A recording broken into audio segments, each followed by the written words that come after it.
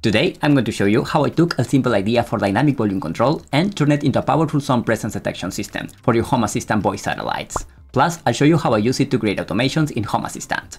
And if you're ready, let's go! But first, let me give a shout out to our sponsor, PCBWay. They are not just any PCB manufacturer. They are the one-stop online manufacturer with 24/7 customer service. PCBWay provides lightning-fast PCB fabrication and assembly, along with offerings in 3D printing and CNC machining. They provide the easiest way to make your projects come to life. And they recently added a new UV printing multicolor option that will allow you to print any image onto your PCBs. How cool is that? Whether you're a student tinkering in your garage or a seasoned engineer working on the next big thing, PCBWay has your back.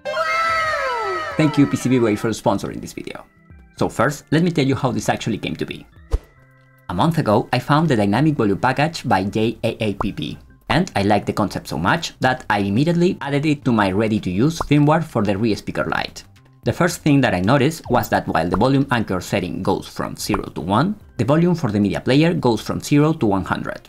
So, at first, I thought about submitting a pull request to correct the scale, which would make it clearer for the users and simplify the setup process.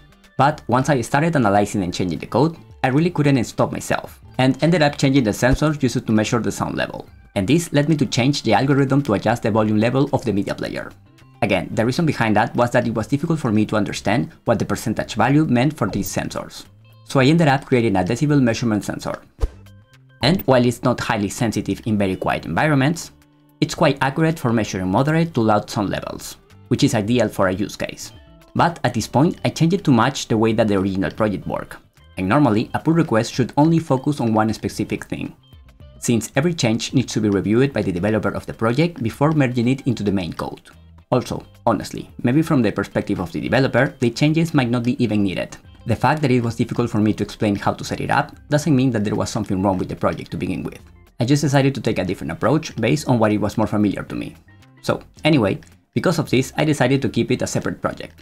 And if you know me, this just allowed me to open the door for more changes. So I added a smoothing algorithm so that the sound will slowly increase over time instead of just jumping when the sound level fluctuates. Due to the nature of sound, we will always have some spikes. But a single spike hardly represents the actual sound level of a room. And since this sensor updates every 5 seconds, a sudden sound spike could increase the volume right before an announcement is broadcasted, resulting in a blast of sound from your speaker. After that, while I was analyzing the data from the sound level sensor, I noticed that the waveform showed that the sound level had a direct correlation with me being present at the desk where my Rear Speaker Lite is. This made me think about what projects like Bermuda and ESP do using Bluetooth signal levels. So, I decided to create a sensor that can translate what these changes in waveform could mean, in an attempt to make this information more useful and simpler to use. This is how I came up with the sound detection sensor. It has 5 states. Silence for prolonged periods of very low ambient noise, quieting for recent transition to low ambient noise, active for normal ambient sound activity, noise for sudden spikes in sound levels, and presence for sustained elevated sound levels indicating ongoing activity or presence. And since this will be affected by your specific environment, I made the threshold level for identifying presence configurable, so you can set the value that works best for you. You can even skip it altogether, set it to 100 and use active as a present detection. While I found this a little too prone to false negatives, it might still work for your specific needs. We also have 2 configuration options for the dynamic volume feature. The first one is the dynamic minimum volume. This is the volume you want the media player from your Assist satellite to be when there is no sound detected. The second one is dynamic volume level. This is how much you want the volume to be affected by the sound level. So, the higher, the more aggressive the algorithm will increase the volume level. Oh, and I almost forgot, you'll also have a switch to turn the dynamic volume off if needed. So, now that the project includes a sound presence detection sensor in addition to the dynamic volume feature, I decided to rename it SoundSense to better reflect its features. To use it, if you have the Rear Speaker Lite, you can install the free firmware that I have available for the device that already includes this package. Fun fact, this video was supposed to go live a week ago, so if you updated to the latest version I released last week, you should already have it working on your system. If you have a voice PE, you can just add the package to your configuration YAML, so that it can be added to your own build. You can copy the example or find the link to the documentation on my website. And now I'm going to show you how to use it in an automation. Since this is a special sensor due to the way that sound fluctuates, there are some considerations to create a useful and, most importantly, non-annoying automation. In that video, I mentioned that presence detection sensors like ESP presence will become more valuable with this functionality. This is the ideal scenario to use the new sound presence sensor with your assist satellites. But this creates a new scenario. Imagine that you want to create multiple automations for different actions using the same sound presence detection sensor. If two automations use the conversation action on the same assist satellite, only the last one triggered will be executed. To address this, I created my assist conversation handler script. That allows you to queue multiple requests, allowing you to create multiple automations using the conversation action without having to worry about them possibly being triggered at the same time. With this script, requests will be queued and sent sequentially with a configurable delay between them. To get this script, you'll only need to unlock it for free on my website. To facilitate this, I recently completed a Google validation process that allows me to integrate YouTube information on my website. So now, if you're subscribed to my channel and log into my website with your Google account, you can directly access my free blueprints, automations, scripts, and more from the free section of my shop. This will also allow me to send you a notification every time an item you unlock gets updated, so you can always stay up to date with the latest changes. And don't worry, I will only send you emails about updates of items you unlocked, unless you subscribe to my monthly newsletter, that you can easily activate or deactivate from your profile page, or if you follow a specific tutorial and it gets updated.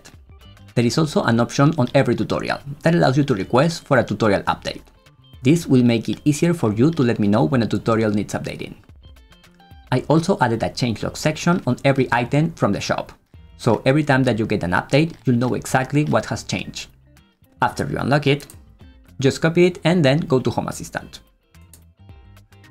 Here go to Settings, Automations and Scenes, click on Scripts, and here click on Create a Script. Create new script. Now click on the three dots and click on Edit in YAML. Here just select everything and then just paste it. Now click on the three dots again and click on Edit in Visual Editor. From here, what I advise you to do is change the defaults. For example, on Assist Satellite, you can scroll down and select Default. Here, select your Assist Satellite, so every time that you use the script, it will automatically use your defaults, so it will take you less time to set it up. Then just click on Save. And then click on Rename. And now let me show you how I use it on my automations. For example, on my Assistant Music Conversation automation,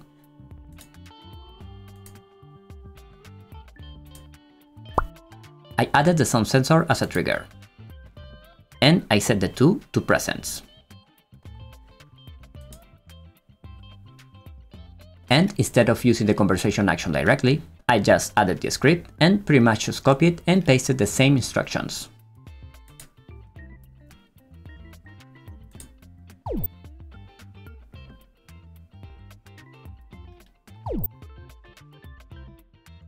But here there are two additional options. The first one is going to be an input boolean. If you've seen my automation videos before, you know that I like to use input booleans to store states, like in this case, to know if the Assist Satellite process is currently running. You can create one directly from the dropdown. You should use the same input boolean for each Assist Satellite on your smart home, across automations. Then there is the cooldown. This is a set amount of time to wait before the last conversation was triggered to execute the next one. Now, to prevent this from becoming an annoying automation, we are going to use another input helper, this time to store the amount of time since the last time the automation was successfully triggered. This will allow us to put a hard cap on how often our assistant can ask us about a specific action. For this, I added an input boolean turn on action after the script. And I added an additional condition to only allow the automation to be executed if the input boolean is off. Now, with that set up, we need to create an automation that will turn off the input boolean after a set amount of time. For this, you can copy the example from my website. Here, just click on Copy, then go back to Home Assistant, and here just go to Settings, Automations, Create Automation, and create a new automation. From here, if you're running the last version of Home Assistant, you can just paste it. Here, you just need to update the entities. Here, select the input boolean for the automation. And you can adjust the time that you want to wait before allowing the automation to be triggered again. I set mine to 1 hour. Then scroll down, and on the action, select the same input boolean. I added an additional trigger to turn it off if silence was detected for 10 straight minutes. For this, just update the sound detection entity here, or you can disable this if you want. Then just click on Save. Give it a name and click Rename. And while I was testing the automation, I noticed that although, for the most part, this was everything that we needed, there were some special occasions when the conversation action failed due to unknown AI reasons. And the assist conversation handler will simply stop execution without turning the input boolean off. So to tackle this scenario, we need to create an additional automation. This one is really simple. Again, you can copy it from my website. Here just click on copy and create a new automation. And here just paste it.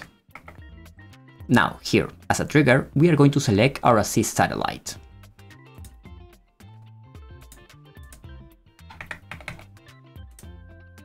And we are going to trigger it if the assist satellite goes idle for 2 minutes.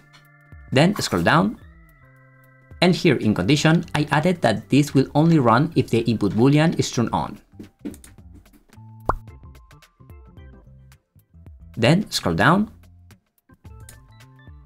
and for the action, I just selected input boolean turn off. So, in the not so unlikely scenario where the AI fails to execute, the input boolean will be turned off, so that the assist conversation handler can keep on processing all the requests. And that's it. With this, you should be able to leverage the SoundSense detection capabilities of your assistant voice satellites to create useful presence-aware automations in Home Assistant.